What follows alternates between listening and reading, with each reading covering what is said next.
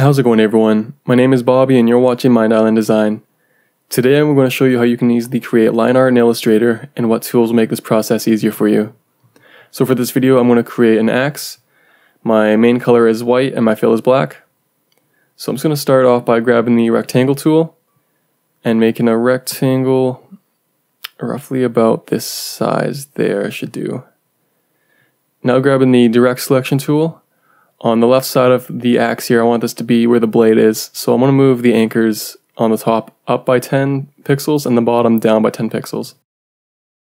Just using the arrows here, 1, 2, 3, 4, 5, 6, 7, 8, 9, 10, and copy that down below. And I also want the blade to be more round, so I'm going to grab the ellipse tool.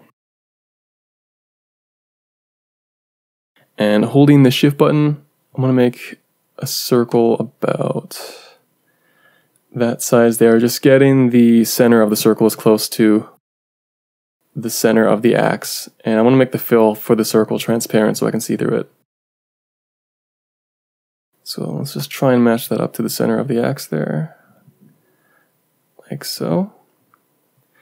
And now selecting both shapes, you want to grab the shape builder tool and holding options on PC or Alt on Mac, just remove the outside of the axe there, and I'll just delete the rest of the circle.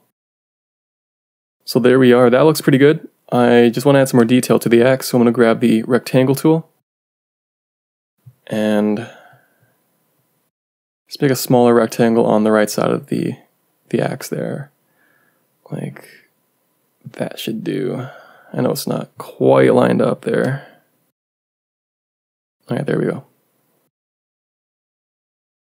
So now selecting all the shapes together, you want to go to Window, Pathfinder, and select the Unite option. So there we are. Now I want to make the handle for the axe, grabbing the rounded rectangle tool. I want to have it just a little bit above the axe there, and that looks like a pretty good size. It's going to right click, arrange, send to back, and make the fill of the blade white. Alright, there we are.